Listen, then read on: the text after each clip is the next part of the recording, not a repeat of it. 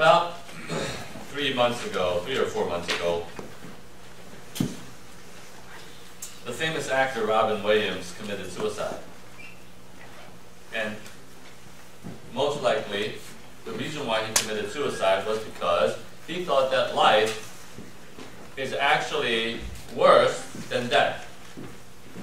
And that the pain of life can be relieved by dying. And so he took his own life. And that would be the state of affairs, or the mentality, the mindset of anybody who personally kills himself. A number of people do that. As a matter of fact, in Korea, we have the worst teenage suicide in the world because there's way too much pressure of performance. So they can't take it, and they release their actions or their emotions through all kinds of channels, including alcohol, drugs, video games.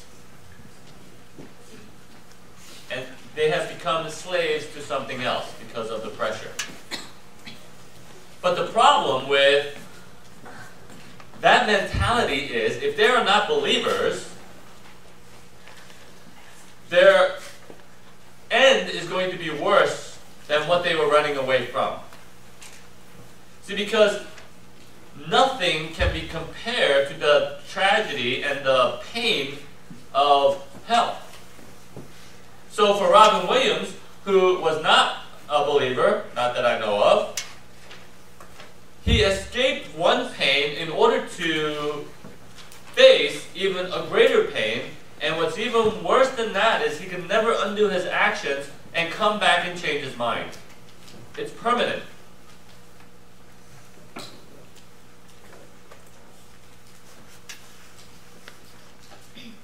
What I want to share with you this morning is that when we read this passage, it is disturbing, but in a greater way. It's worse than Robin Williams' situation because Jesus rejected what seemed to be his people. I don't know what Christianity you're practicing and whether your Christianity is going to be accepted before Jesus. And if you stood in front of Jesus, would Jesus say, "Come in or get out"? Before you confidently answered this question, let's see what went wrong with these people. And let's learn from what Jesus told them. In Matthew chapter 7, verses 21 to 23, it says, "Not everyone who says to me, 'Lord, Lord,' will enter the kingdom of heaven, but only he who does the will of my Father who is in heaven.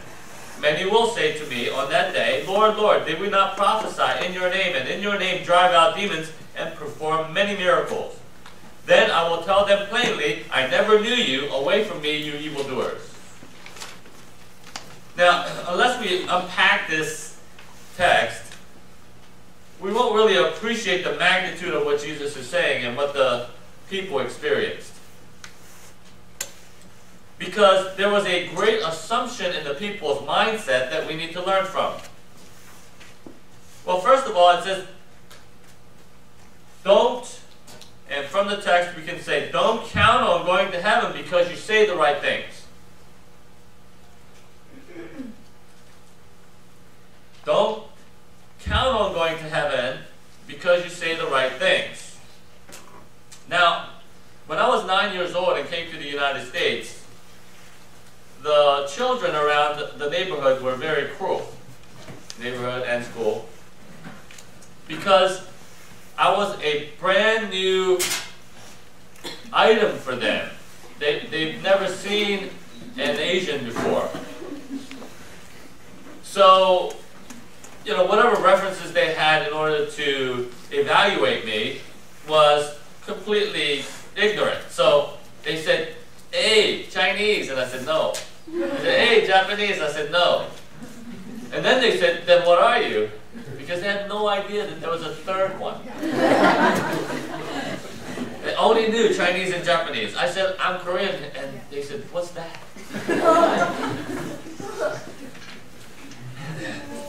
So, the kids made fun of me, but I want to talk to you about not Chinese, not Japanese, but Christianese. Okay?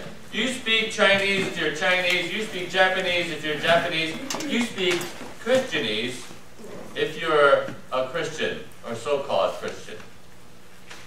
You know, I'm saved, and the Baptists like to say, add, by the blood of the Lamb. I accepted Jesus as my Savior. Jesus is my Lord. I'm justified, sanctified, glorified, circumcised. I have Jesus in my heart. We live by faith and not by sight. Jesus is the reason for the season.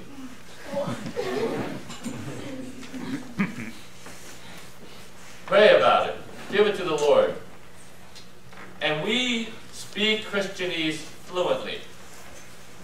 As a matter of fact, if you're not sensitive to Christianese, you'll run into people like this. So in the Bible Belt in South Carolina, North Carolina, they have billboards all over the place advertising the gospel. And, you know, in big 2 words it says, Jesus saves. And the non-Christians are driving by and looking at the sign and asking themselves, I wonder what bank he uses. They have no idea what saved means. So when we use Christianese, then we speak an entirely different language. But just because you speak the language doesn't mean that you are a Christian or that Jesus will accept you. Calling Jesus by his title doesn't get you there either, because they called him Lord, Lord. Anybody can use a title. But if you call Obama Mr. President, you're not getting into the White House. Just because you use the title doesn't mean that you have the relationship. Just because you call me Dad doesn't make me your father.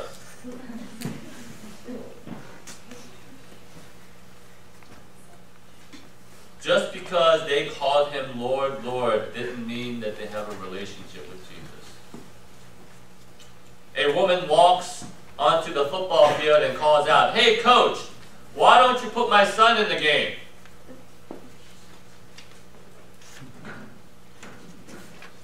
Is she calling him coach because the coach is her coach? No, that's his title. The relationship between a coach and a player is for the players on the field. But the woman called the coach coach because that's his title. So just because you call Jesus Lord and that's his title doesn't mean that you have a relationship with him. This is what the people were assuming. I call him Lord, and therefore I have a relationship with him.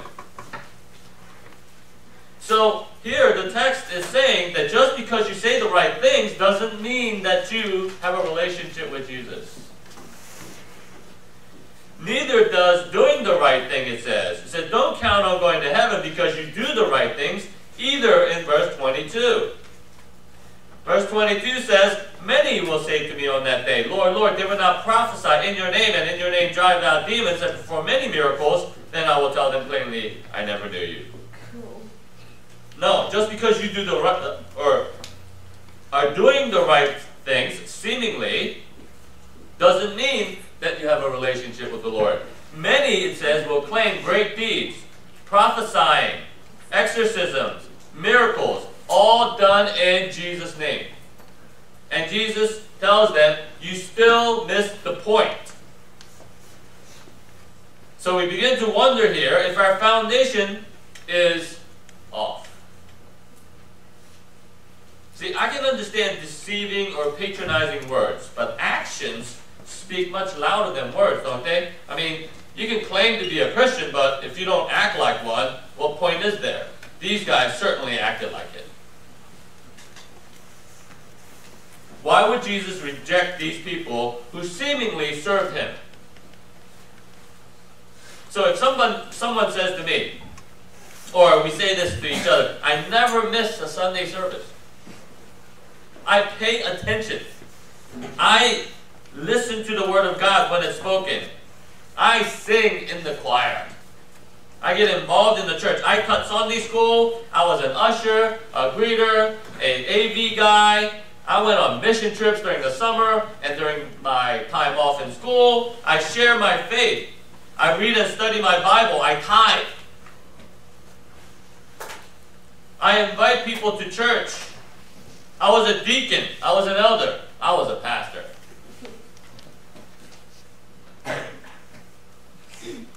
See, all of those things that I mentioned, that's what we normally practice, right? That's what we normally practice. This is what we do. This is how we get involved in the church. But that's not what they're claiming. See? They're claiming what I label as above average Christianity. See? They say that they did miracles. They say they prophesied. They say they casted out demons. When was the last time you prophesied, last time you did a miracle, and last time you casted out a demon? See? Now, look, listen to me. If you compare your life to these people and say, they did that, I didn't do it, they're much more worthy than I am to go to heaven. So if they don't get in, then how am I supposed to have hope that I would get in? Is Jesus going to stand there and say, I never knew you? But wait a minute, I went to church and I sang in the choir. I went on the mission trips. Come on, I tithed, read your Bible. And Jesus still tells you no. Then what are you going to say? You're my Lord, though. I accepted you as my Lord and Savior. And if he says, I never knew you, what are you going to do? See, if you assume that you're a believer and you died and you went to heaven and Jesus rejected you, that would be the most tragic thing in your life. And here these people are examples of what Jesus is going to say to people who have done extraordinary things, so it seems. They still didn't make it. And I hope that you are concerned about your relationship and your position with the Lord right about now. Because I don't want you to go through life thinking, oh, death is going to be better for me because I'm going to heaven. And then you get there and you get hugely and utterly disappointed because you face the same words that Jesus gave these people.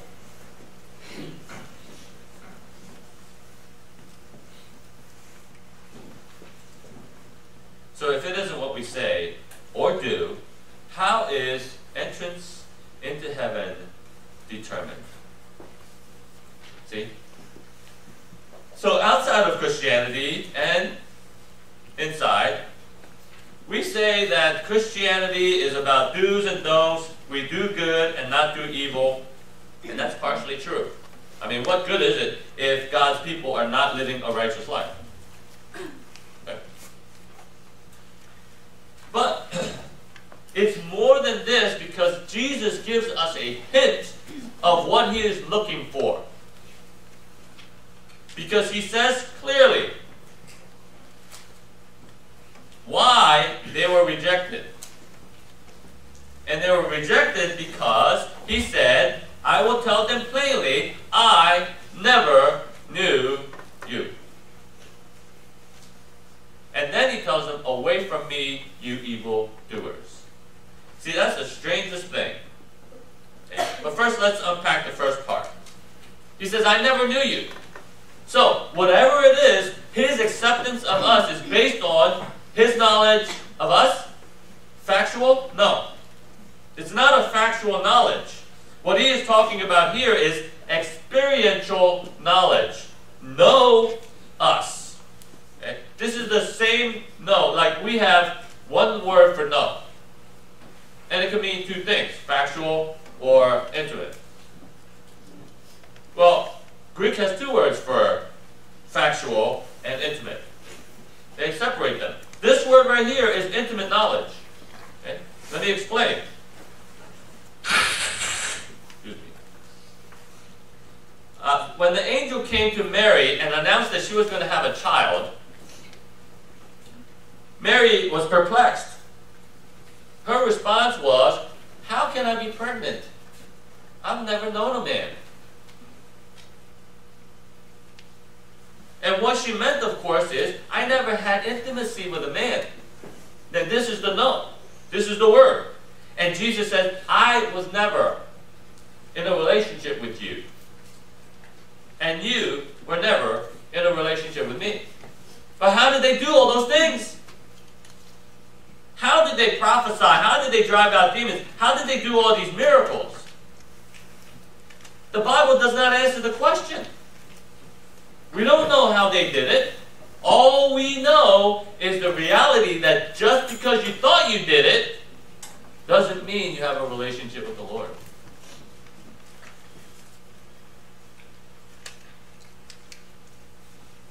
If you have a relationship with the Lord, you will certainly go to heaven. If you don't, you won't. Now you have to have a big test. You have to research now. You have to personally soul search and seek, study the scriptures to see if you really do have a relationship with the Lord, if He actually does know you. Why does the Lord, however, call them evildoers for prophesying, for driving out demons, and performing many miracles? That's just like saying, oh, you went on the mission trip? You foul human being. You study your Bible? Man, that's just heinous. You go to church and give tithe? You're satanic. Here, Jesus is saying you did all those things, or they said that we did all these things, but He still calls them evildoers. Why would Jesus call people evildoers when they did all these things seemingly for Him?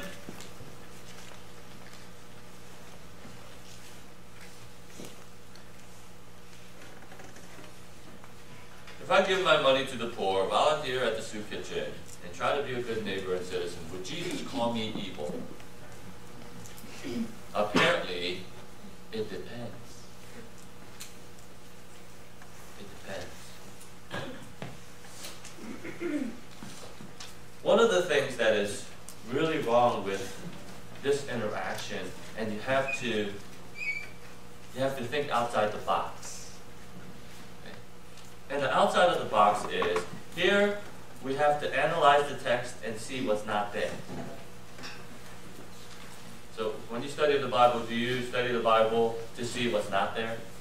I mean, yes, we're supposed to study the Bible to see what's there, but you also have to study the Bible to see what's not there. Okay? What's not there? Well, the cross is not there. Their relationship with Jesus is not there. They don't tell Jesus, it's because of you, right? It's because of you that I can come into your kingdom. They don't say, you get all the credit. No, they say, did we not prophesy? Did we not drive out demons? And did we not perform any miracles? Okay? Now, before you think that they did something wrong, listen to this. Okay? What does James say? Faith without works is dead. Okay? So if you tell me you're a Christian and you're not following the Lord, you're not being obedient to Him, you don't walk with Him, you don't interact with Him, I will go, you got a dead Christianity. You got a dead faith. James says, faith without works is dead. So, you have a dead faith. You can claim all you want, but if you're not following Him, if you're not being obedient to Him, you have a dead faith. So what do? You say, okay, I don't want a dead faith. I'm going to serve. I'm going to be obedient. I'm going to walk with the Lord. I'm going to do all these Christian things, and I'm going to show you my faith. And then you should be able to have confidence, hey Lord, I know that you don't accept dead faith. And here are the reasons why my faith is alive. I did all of these things. Wouldn't you have confidence then? Should you not have confidence then? Absolutely. But they did that, and Jesus still rejected them. They said, let me show you what I did with my faith. This is what we did. We not prophesy, and in your name drive out demons and perform many miracles. So these are the reasons why you can say that I have faith, because I put it into practice. But Jesus said no. He said no. I have 6 children. I told you that. And my desire for my kids is for them to excel. So I have goals for them. You know? I have goals for them. And my goals are they speak a foreign language, get a master's degree, and play a musical instrument. Only one plays a musical instrument, my daughter. Simeon is going to graduate this year, and I don't know what he's going to do. He can do whatever he wants because he's an adult. Okay? But if they did that, and because I will eventually be a famous pastor someday, I have a lot of money, and I'm going to give him and here's my promise. If you do all these things, I'm going to give you a sports car, a house as a wedding present, and $100,000 in cash to spend however you want. Wouldn't that be great? Yeah. Okay? So, let's say Simeon goes to Spain, and he's finishing up his master's degree in Spanish history. He plays the violin, and so he's fulfilling the requirements. And while he's there, he strikes up a friendship and makes several friends. And one of them, he shares this thing because he asked, "Hey Simeon, why are you here?" "Well, I'm getting a master's degree, and my dad said that if I get a master's degree, play a musical instrument, and speak a foreign language, then I would get this, this, and this." And he goes, "Really? What? A sports car, a house, and $100,000? That's amazing." He said, "Yup." Well, sometime later, somebody rings my doorbell. So I go there, and it's Jose. Jose, my son's friend, who heard about all this. And he says, "Let me tell you, English is my second language.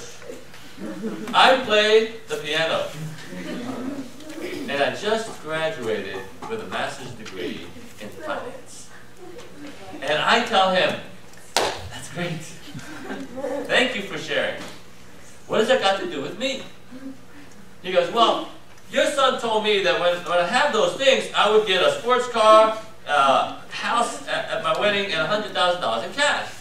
And he goes, that's what I'm here for." And I said, "You're right. It is the reward. But that's not for you. It's for my son and my daughter, my kids.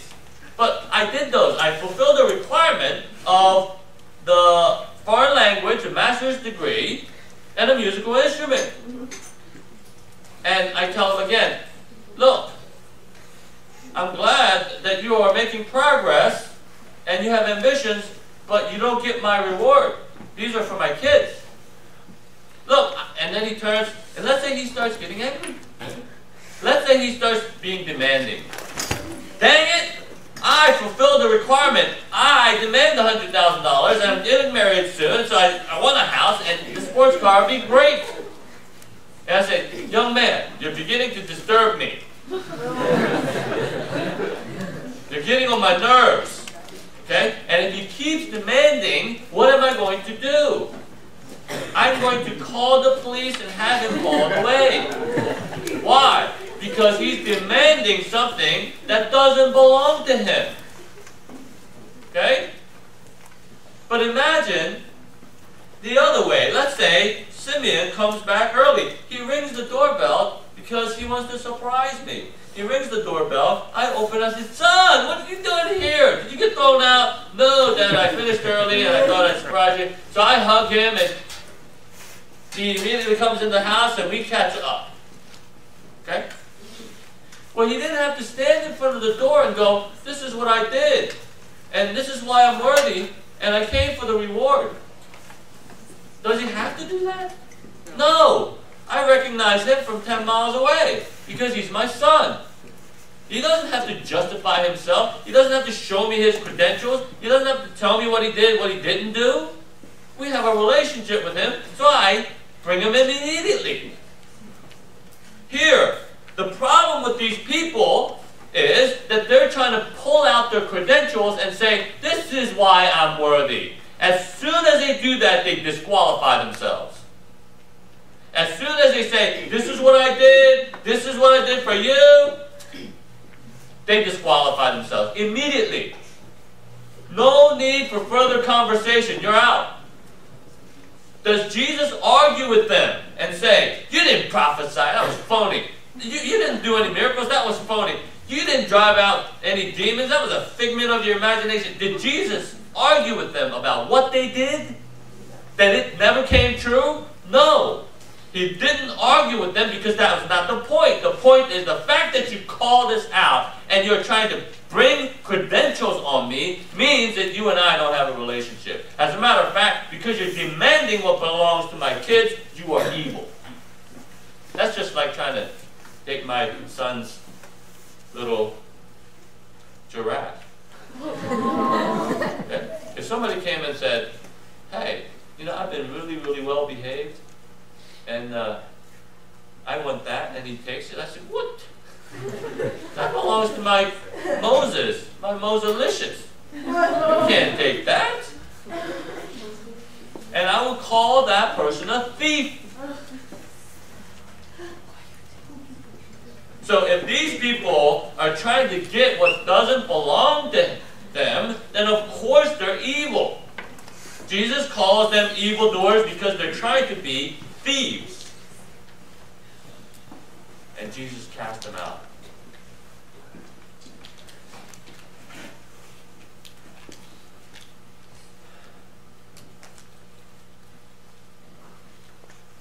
We can't determine the relationship by our obedience. We can only show it.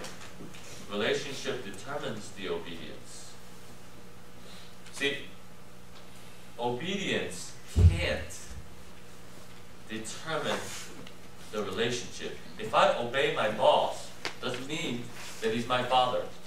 If I obey the president, doesn't mean that he's my father. If one of you obeys me, that doesn't mean that we're related.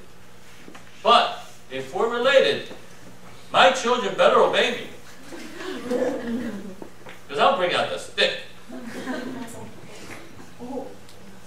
So because of the relationship, we obey. Not for the sake of relationship. Keith Green was like the #1, the forerunner of the contemporary Christian music phenomenon. Okay? Forerunner.